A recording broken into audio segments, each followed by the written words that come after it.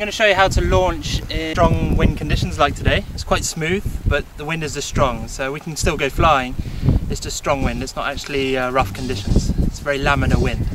So basically you want your wing off to one side. So the wind is coming this way, directly at me, past us. So you want the wing, if you draw a semicircle above you, like they do in kiting, then you want the wing off to one side, at the side of the power band of your semicircle.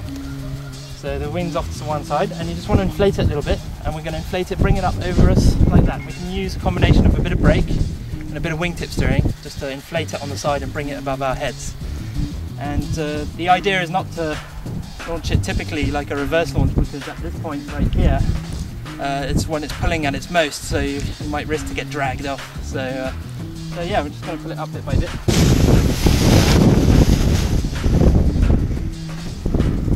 Okay, that's what you don't want, is to get dragged back like that. So that's why it's good to have the wing on the side here. Just practice having it on the side like that. So here we go, it's on the ground now, and we'll use a bit of wingtip steering. Just pull it above our head, like this. Walk back a bit, straight. A bit of wingtip steering. And as you can see, it just comes above you. That way you're not pulling it into the part of the wind. Above you, on that wingtip steering. There you go. That way you haven't pulled into the middle there.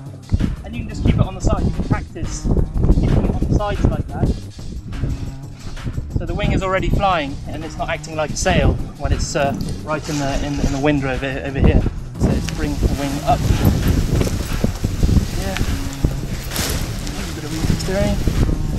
Okay.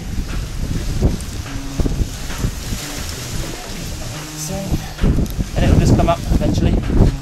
Let's keep on the wing steering. I don't advise that you go flying in really strong conditions, but if it's obviously quite laminar, you know, and it's not rough, then, and it's just a little bit strong, then you know you can use this technique to get the wing up without being dragged back.